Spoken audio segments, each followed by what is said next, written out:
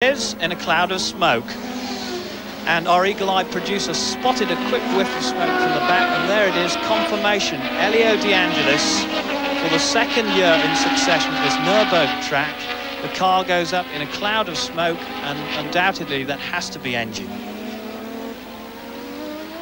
Yep, that's very much all over for De Angelis. Now that, of course, is fire extinguisher stuff as well. We'll put the car out before it does too much damage to itself. Big disappointment for De Angelis, though, who's been running very well this season, very reliably, and that will hurt his championship chances, because he now leaves Alboreto and Prost, the people who head him in the championship, out there still